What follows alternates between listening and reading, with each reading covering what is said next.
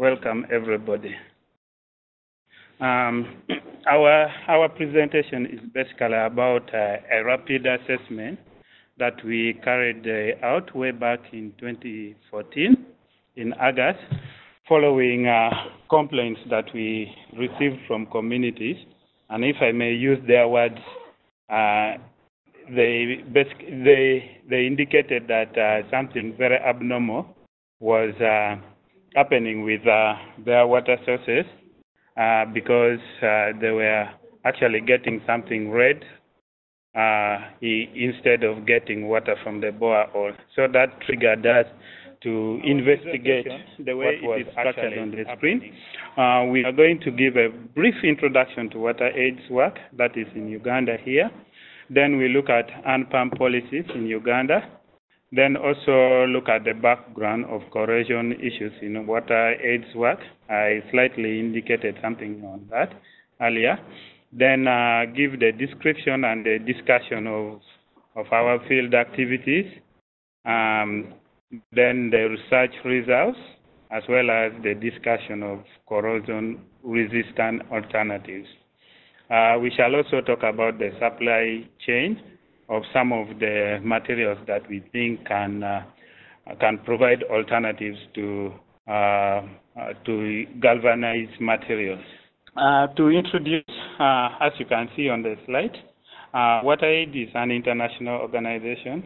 We exclusively work on wash in 26 countries, but specifically in Uganda, WaterAid operates in 6 rural districts and 1 city and 2 small towns. The small towns and the districts are located in the northeastern part of the country.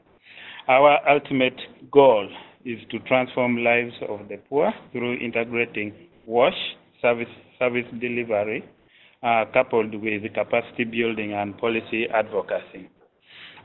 We do work with the partners, mainly the district local government partners and other civil society organizations to deliver wash services.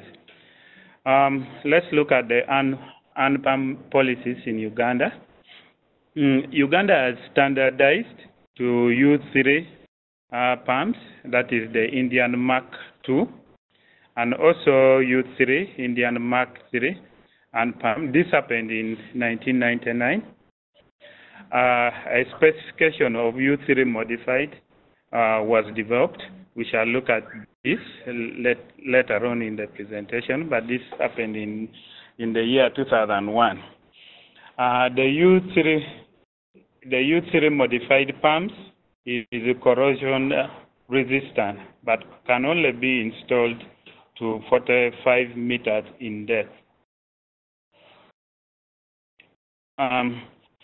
As I indicated earlier on in the introduction, we in these communities that we assessed or we carried out the research in, we registered the complaints of brown water in the boreholes.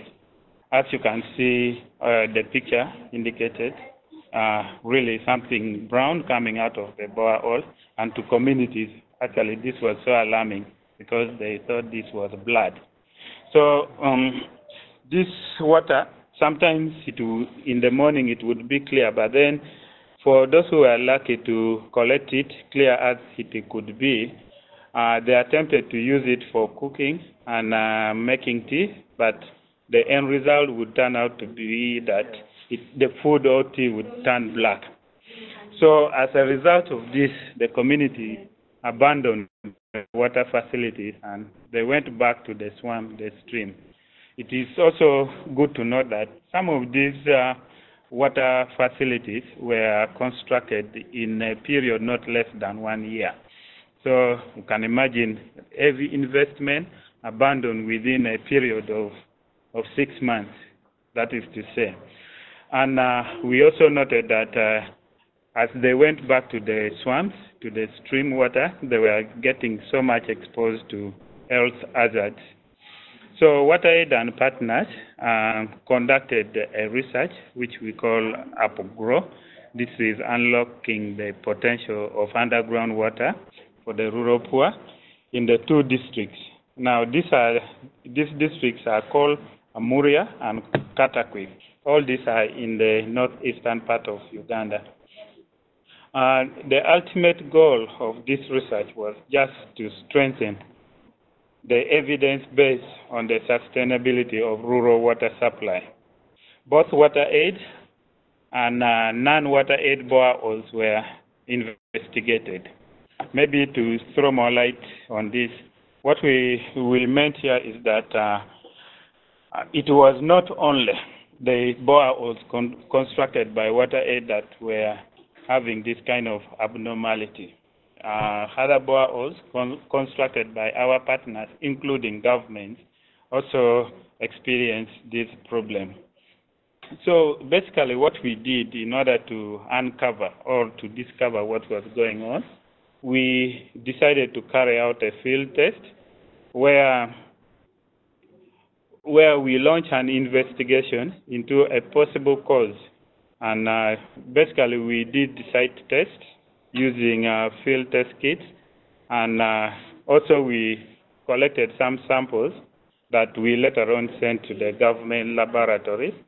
For some of you who are very familiar with Uganda, you know the government has a national laboratory in Entebbe. So at the site, we use a color comparator of iron, where the corresponding color indicated the amount of concentration of iron in the sample. You can see from the picture on your right, on the left. Yeah.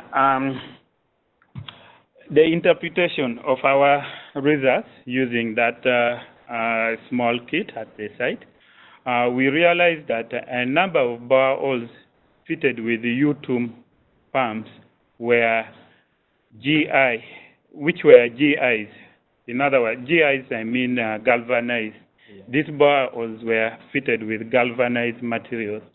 Now, in order to determine the amount of concentration of iron in these boreholes, we locked the boreholes locally, and we let it settle for the entire night. So very early in the morning, a team of WaterAid and partners visited these boreholes and were the first to pump. So basically what we did, we pumped continuously for 2 hours with an interval of 30 minutes where we could collect samples and subject to the test. As you can see from the picture, the first specimen was where the test was carried out was collected at the very start of the pump. Then the second specimen, that sample was collected after 2 hours. Then it continued until 2 hours. Now, as you can see from the illustration, this implies that when water remains in the pipes for some time, the level of corrosion in the pipe tends to be higher, thus releasing iron into water.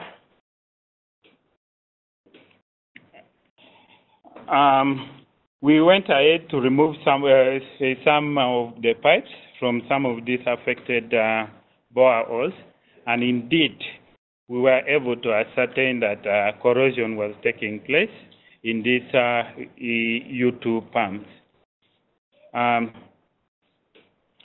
The implication is that the corrosion eventually makes the pipes leak and subsequently breaking the borehole down, as I said, within a period of less than 1 year.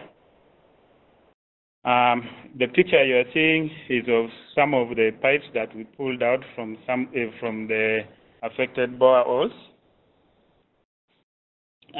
When we pumped some of these facilities aggressively, these are some of the residues that came out of the pumps. You can see from the picture. Then we also did a similar test with the U3 modified. A U3 modified pump, if I may give a a little explanation about it is that instead of using the galvanized material, the pipes, they are fitted with plastic razors. These are plastic pipes. And when we conducted a similar test on the U3 modified, these are the results we found out. The water was quite clear, though with some low concentration of iron. We believe that was coming from the aquifer. So with this problem, we ask ourselves what could be the solution or alternatives, because we were able to conclude that this problem is resulting from the galvanized pipes. The possible solution that we identified was in the use of the stainless steel, because we know it does not corrode. We realized that a borehole in Uganda costs about 20 million. That's approximately $5,500, while that's the one fitted with a galvanized material, while the one fitted with stainless steel costs about 22 million. This is not a big variation, and yet it presents a very good alternative. The picture you are seeing is of U3 modified. These are some of the plastic materials that are available here in Uganda that can be used. The problem with the U3 modified that we notice is that it can only be installed within the depth of not between 30 to 35 meters. It cannot go beyond. So the picture you're seeing here are some of the illustration of some of the pumps that we fitted with U3 modified. Maybe to take you through some of the advantages and disadvantages of these two alternatives, starting with the stainless steel pipes. The first advantage is that it does not corrode. It is easy to work with, as they do not break.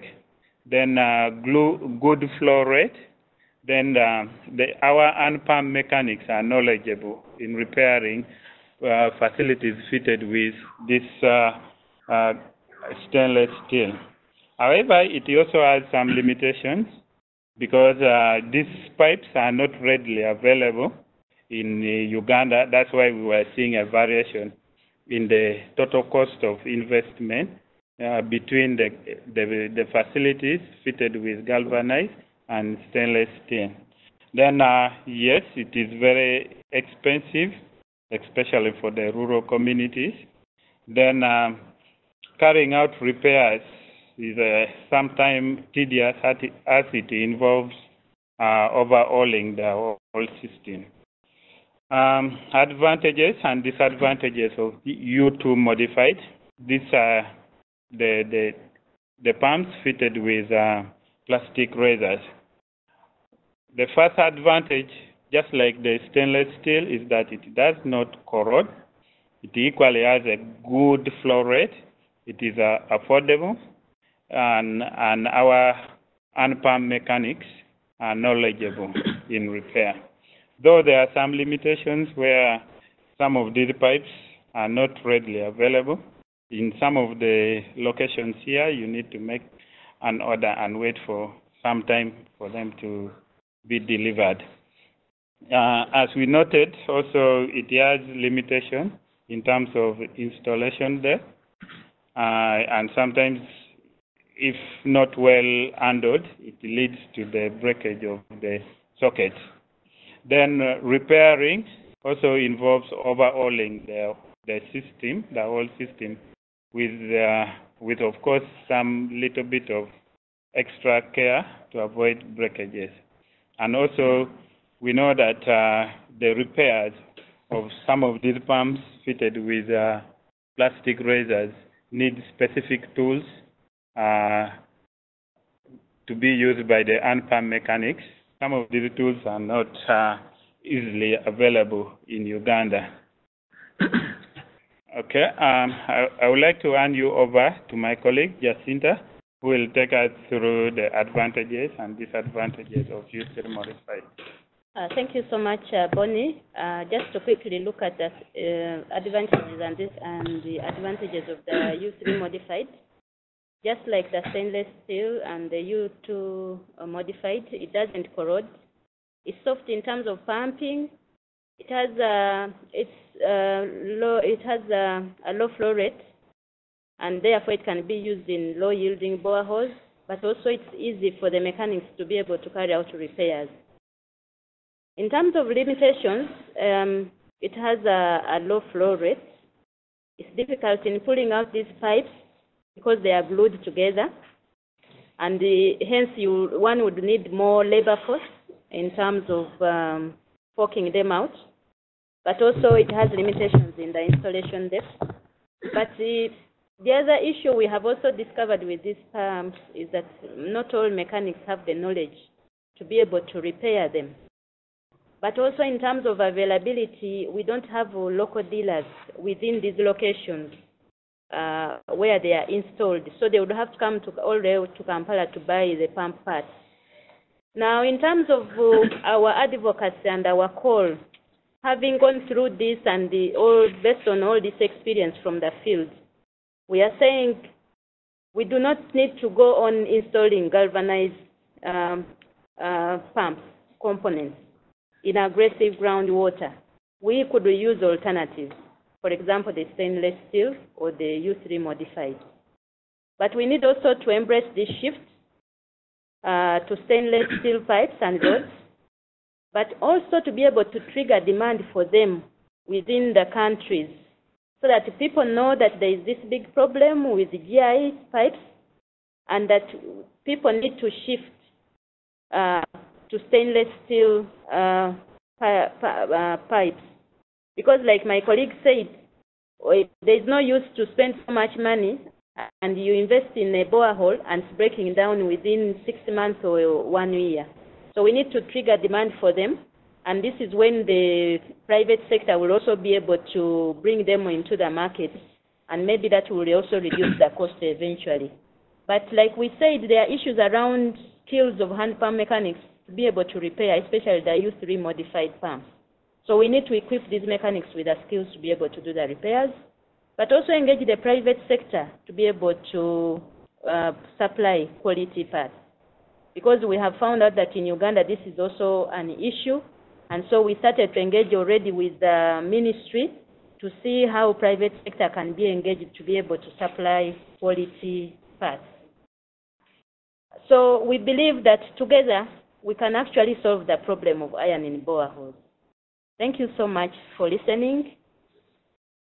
So we welcome some maybe remarks, some contributions, some questions, if any, for us.